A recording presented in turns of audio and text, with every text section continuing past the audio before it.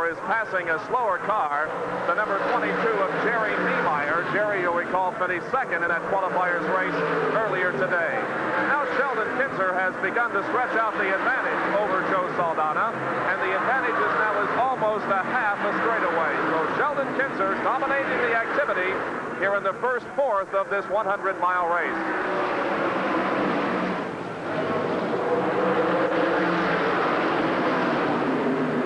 Sheldon Kinzer, as they say in regards to dirt track racing, high, wide, and handsome, continues to use the cushion as the smoke from Roger Rager's car continues to obscure from time to time certain sections of the racetrack. There is the seventh running car, I think it's sixth now, of Larry Rice.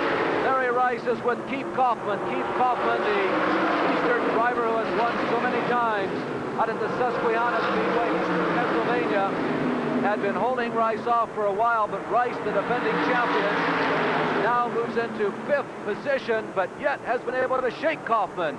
Kaufman hangs on, choosing the low road down by the rail.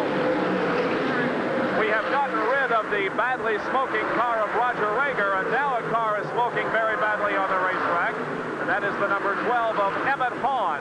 Hahn is smoking badly out there on the racetrack. Larry Rice in fifth position and Keith Kaufman in sixth here. We've completed 18 laps of 100. The leader continues to be Sheldon Kinzer. Running in second is Joe Saldana. Third place belongs to Ron Schumann.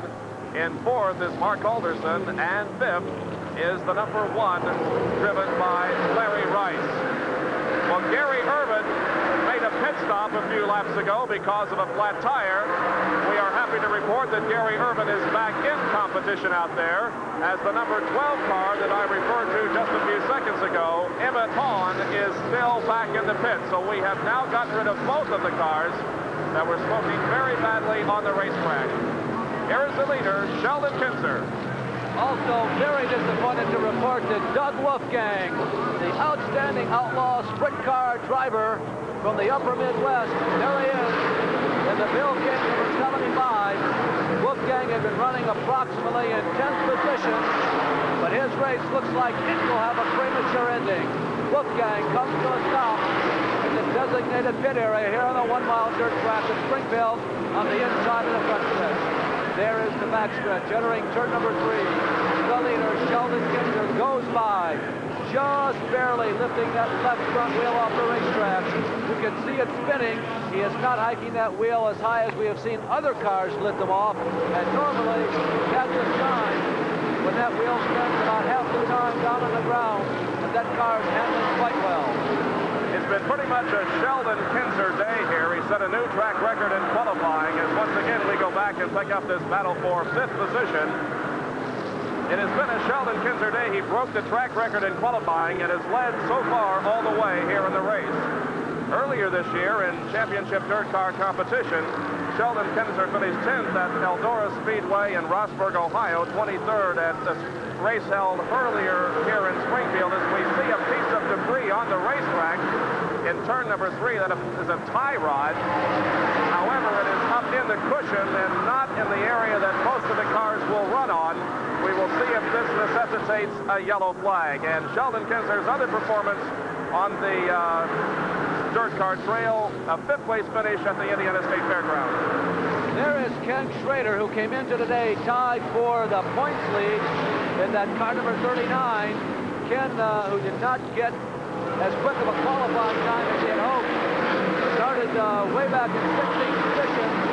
He has improved himself tonight, having gotten by in recent laps the number 4 car of Rick Hood, the number 26 car of Dana Carter, and Rich Vogler, number 2. Schrader was running the cushion, but now he's down in the bottom of the racetrack. And I tell you, the car does not look perfectly healthy to me. It's difficult to ascertain, however. Schrader may simply be trying to conserve his car. The caution is coming out, I think, for the debris in turn number 3. So the first yellow flag of the afternoon is displayed by the USAC officials here at Springfield, and the cars will slow down and bunch up. The pace car will come on to the racetrack. Our first yellow of the afternoon. so as the cars get themselves in order, we will be able to give you an exact rundown here on how things are going. We believe that this yellow is caused by the debris. Yes, it is, the debris on the racetrack. We also understand that the number 93 car of Bob Ciccone from Prospect Park, Pennsylvania, has blown an engine, and there may be debris from that in turns 1 and 2. 24 laps have been completed. We're almost a fourth of the way finished. The first 4 cars: Sheldon Kinzer, Joe Saldana, Bobby Olivero, and Ronnie Schumann. Is back out. This caution period was caused by debris on the racetrack, both in turns 3 and 4 and in 1 and 2.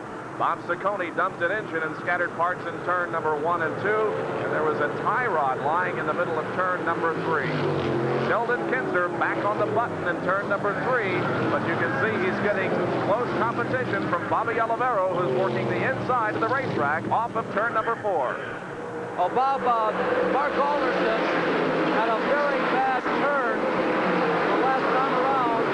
Alderson, who has been running in 5th position, got way high in turn number 3, dropped back behind Keith Kaufman, but the guy that I'm beginning to watch is Rich Vogler.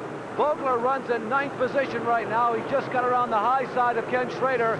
It makes him now an 8th. There is Vogler in that black car on the left-hand side of your screen. Rich Vogler has begun to move since this rejuvenated green flag after a delay for debris on the racetrack. We've been watching Rich Vogler for several laps now. Rich started this race in 14th position, did not qualify particularly well, but has moved up nicely now into the top 10. Rich Vogler driving car number 2, and here is a battle for the lead between Sheldon Kinzer and Bobby Olivero. Olivero got down to the inside of Kinzer, but saw that that was not the correct groove to be taking. Olivero got off the accelerator just a moment and joined Kinzer in the high groove, and here they come down the straightaway. We have completed 31 laps have been completed. Kinzer and Olivero are running 1st and 2nd, with Joe Saldana 3rd, and still 4th is Ron Schumann in car number 21. Well, Bobby Olivero, a former national champion of this division, runs the car that was put together by A.J. Watson. And Watson, of course, also put together the engine. And there's a guy who has probably put together more winning engines for dirt car racing, particularly on the miles, than any other mechanic here. So Olivero is not at any time going to be hurting for horsepower. Also notice that Olivero is choosing to run down on the rail. It's normally a little more safe down there. You've got to be careful not to hit the inside wall, but the cushion is where you're on the edge and the brink of disaster. Track is held up very well, but Larry, I recall a comment from Sheldon Kinzer in a sprint race at Terre Haute. If that cushion gets pushed out too far, we are driving a much further distance around this racetrack than a driver who is using the inside groove. So if that cushion continues to be pushed out, then the inside groove is going to be the faster. Right now, it is Sheldon Kinzer who is using the outside groove and maintaining the lead as Olivero broadslides off of turn number 2 and got the rear end of that car very close to the wall. Mark Alderson in the white car number 9 and Larry Rice in car number 1. Mark Alderson runs in 6th position right now, the former Daredevil stunt driver who turned his attention to legitimate racing about 7 or 8 years ago.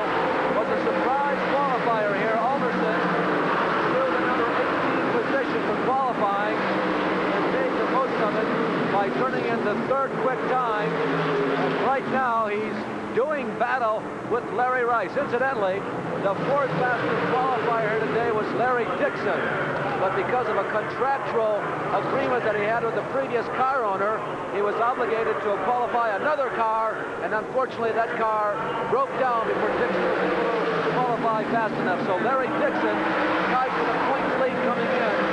Not a starter in today's race.